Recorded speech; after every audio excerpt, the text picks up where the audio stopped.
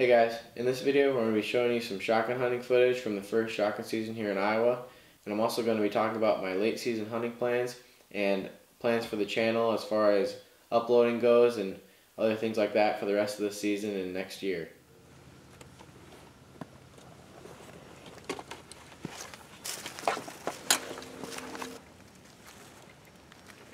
With no cars in the parking lot when we arrived 2 hours before sunlight, we were very excited for the opening day of Iowa's shotgun season.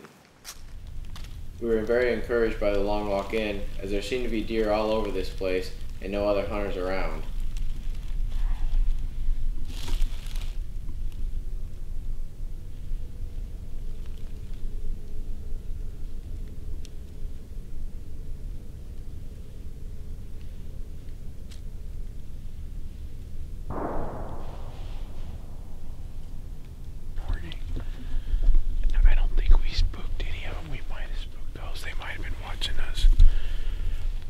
Seemed like a long way away. Yeah, I know. I just saw a little flash. They all went that way. I feel like we either just gotta commit, get down there where we can see that bottom, or drop off on the other side. A lot of deer in here. Those duck hunters have to be 400 or 500 yards away, don't they? Yeah, these deer are used to that. Yeah.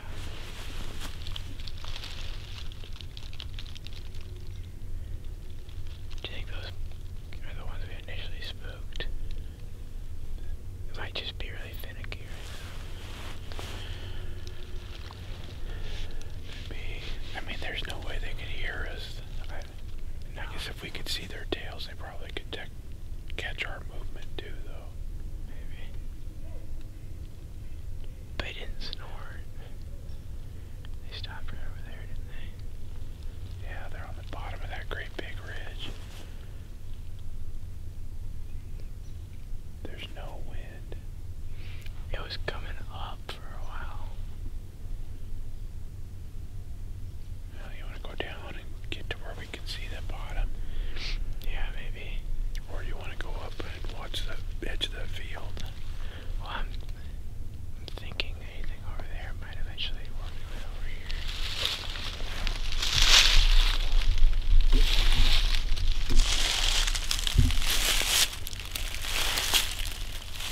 We just got all set up down in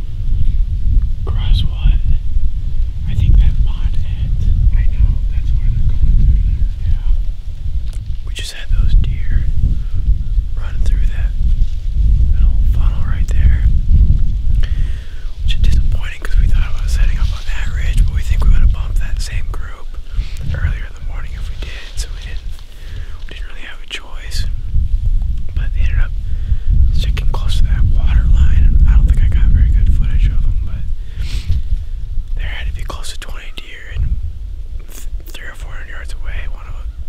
The first year that stepped into the clear opening, the field down there had a freaking big body. I could tell from 300 or 400 yards away. I'm not sure if I got it on camera or not, but I'm guessing they're all gonna go deep into that river bottom and go bed down in the willows for the day. They should come back down. We'll have to see if a hunter walks by, because something pushed them.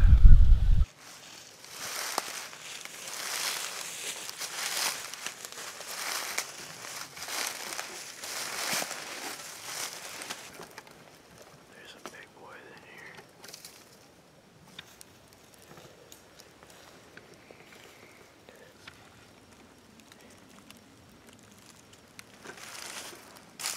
Did you get a good look at him? Just saw some white tips. Seems like it should have spooked harder. Yeah, I know. Maybe. He really did not spook.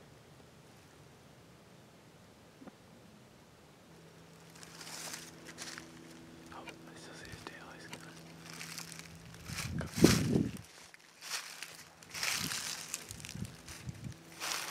Just go up around this very, very dark tree.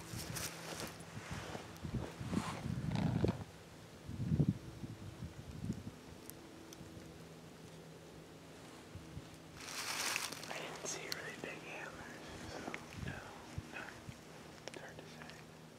Alright, we're just walking out to get some lunch, and then I think we're gonna head back in here.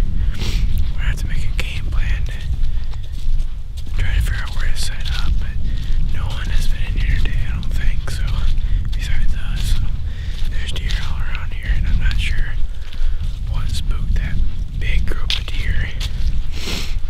I don't know if there's just a paranoid doe in the group or what, but I'm about 90% sure it wasn't a person, which is good.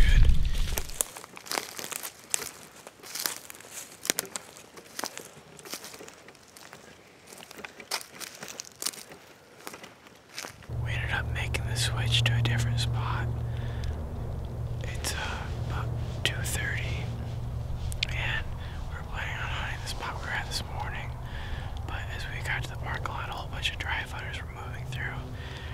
We're gonna start hunting that area, so I'm sure that that whole area is going to be completely void of deer for the next couple weeks, because I'm sure they're going to be hunting both seasons in there. So we didn't really want to bother with that. So we tried to make a game plan. We've never scouted this spot, but it's a nice pinch point on a spot that we're hoping is overlooked. But if this spot hasn't been drive hunted, we should see some deer, so we'll see. Well, we didn't end up seeing anything that night. We thought that was going to be a good plan, but we really think it was probably drive hunted earlier that day, and that kind of pushed all the deer out. We think that if it wasn't drive hunted, we probably would have seen something, as that bean field had tons of leftover waste bean from the harvest, so there was plenty of food in there, and I think we should have seen something. The next morning it was raining and then turned into snow, and we elected not to go out. We ended up getting about 5 inches, and we love hunting in the snow, so despite low odds and we really didn't feel like we were going to see much, we decided to go back to the place we were at Saturday morning and try that for an evening hunt on Sunday. Upon getting to the parking lot, we saw that the drive hunters from the day before were just pulling out, as they had conducted another drive earlier that day. We now had really low hopes, but we're going to pull in to decide where we were going to hunt that night, as we were already out there and there was plenty of public land around there. We were going to try to make some sort of a game plan to have a good hunt. But we actually put the truck in reverse, or we tried to, and the transmission actually goofed up. Something was either stuck in there or something. We don't think it broke because the truck's acting fine now, but for a period of about 10 or 15 minutes we couldn't get the transmission to do anything, and we were basically stuck there, shifting in and out of 4-wheel drive, going into 2, and just trying to get it to work again. We weren't really sure what was going on, but after fiddling with it for about 10 or 15 minutes, it somehow popped into place and it was good to go. So Not really sure what happened there. It's like brand new. He's been driving it for about a week now after that and has had no problems. So I think maybe something just got stuck up in there or something. I don't know. But with the low hopes and now we weren't sure of our transmission, we decided to just go home for the day and cut our losses while we were ahead. We didn't want to get stuck out there 6 or 7 at night or even later if we were going to get a buck. So we decided just to go home and call it a weekend. I wanted to post this video not because it was a great hunt per se, but I just wanted to show that this is real hunting and it's not always going to go as planned. You know, I got very lucky. I was fortunate enough to take a very big Halloween public land buck here in Iowa with my bow, and so I just want to show that it's not always going to be like that even here in Iowa where we're fortunate enough to have some pretty nice deer even on our public lands, but it's very dependent on the pressure that the land receives and what other people are doing. I wanted to show that you need to stay positive even when you're not having the best hunts per se. We were laughing and joking throughout this whole time and we were still having a great time. So that's very important. If you're not having fun, you shouldn't be out there. We had never shotgun hunted on public land here in Iowa, so we weren't sure what to expect pressure-wise. I was hoping that most people would just still hunt it, kind of like what we were doing, and they wouldn't go through in big party hunts and push all the deer out, but you know, it's legal. If people enjoy hunting that way, more power to them. I know it's tradition here in Iowa to drive hunt like that, so and I'm sure it'd be a lot of fun. I've never done it personally, but I'm sure it could be fun.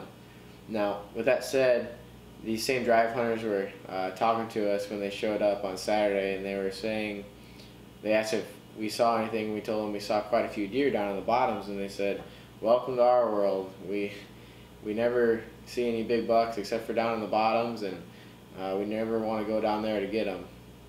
And they're of course talking about the really thick marshy area down there. And I was kind of thinking, like, if you drive the deer and push them all off your land down into the bottoms, I'm not sure you can expect anything else. And so I don't know if they don't realize that or what, but I mean, they're down there for a reason, and that's how they get big, by going down into the marsh and staying out down there all during the day during shotgun season while everyone's out there pushing around. Now, I do think there could be some big bucks in there. Like I said, they can get away from the pressure in the swamp. No one's really willing to go down in there. It's really swampy down in there. It's wet and it's super thick. So, and you can also get even farther from the access down in there. So, I think there could be some big bucks in there, and there is buck sign all over, and just deer sign everywhere. And you know, on Saturday it really was a very good hunt. We saw probably over 20 deer, and one of them appeared to have a really big body. So when we saw him, it was about 350 yards away, so we couldn't tell, but I'm sorry I didn't get very good footage of it. But we do think that could have been a mature buck, and there was probably a nice buck in that group. So like I said, I think there could be some big bucks down in there. It's going to be really good hunting in the rut next year, and actually October when all the acorns are falling. I think that's going to be a killer spot, and so we're really excited about that. But it's just hard to hunt it when people come through and drive all the deer off there. I want to talk real quick about my plans for the late season here in Iowa. I filled my buck tag this Halloween, so I haven't been able to get out much and do any hunting for my own. But I elected not to go shotgun season so I could get a late season muzzleloader tag and use my bow during the late season. I'm going to have time off from school here, and it actually goes until January 10th, so I'm very excited to get back in the field. It's going to be very cold in the late season here in Iowa, so I'm hoping that picks up on the daytime movement and it makes the big bucks get up on their feet early. I'm also very excited because the place I killed my big buck this year, and I hunted it a bit last year during the late season, does not receive any shotgun pressure. So it seems like all the deer flock in there from the neighboring properties getting shot at, and they go into the thick stuff, and should be a lot of deer in there for the late season. I'm very excited to hunt that. And the standing corn on the other side is still up to my knowledge, which is awesome for the late season. So with the combination of no pressure in the area for a while and standing corn for the food, it should be awesome deer movement. We should see a lot of deer, and hopefully I can connect on a nice buck. I'm not sure how high my standards are going to be, but I'm excited to get back out in the field nonetheless. I'm also considering hunting the place we hunted Saturday morning. during the late season after I give it some time off from the drivers. I'm sure they were back in there during second season. Another group of them were. So I'm gonna give that some time, but I do plan on hunting that because I do think that could be a very good spot. I also have a piece of private land that I have access to when I go up with my buddy Jack. He was actually in one of the videos. So a lot of exciting hunts, I'm sure, coming up, so stay tuned for that. I also wanted to talk a little bit about the structure of the channel and my plans for the channel for the rest of this deer season and probably for the rest of next year. My plans are to start making a video blog series where I upload pretty much every hunt that I do, and I try to get it up either that night or probably the next day, and try to keep it very current for you guys so you guys can see all the phases of the rut and the phases of the season and what tactics that we're using. So I plan on uploading almost every single time I go hunting. So those are the types of videos you're going to be seeing for most of the fall. In addition to that, we'll probably have some main shows where we make a bigger production out of it. You know, if we get a nice kill on footage or any other hunts that we do, we'll be making kind of a focus show on that instead of the regular video blogs. In the off season, you can expect more technical tips, whether it be bow tuning, hunting tips, anything along those lines, reviews. You can expect more of those videos. You can expect likely one a week for all the off season. In addition to the tech videos, I'll be continuing the video blogs through the off season, showing anything that we're doing to prepare for the upcoming season or any upcoming hunts. And I'll be just continuing it in a series and try to keep you guys very current and up to date with what we're doing. I think that's all the news I have for you guys today, so hope you liked the video. Thanks for watching.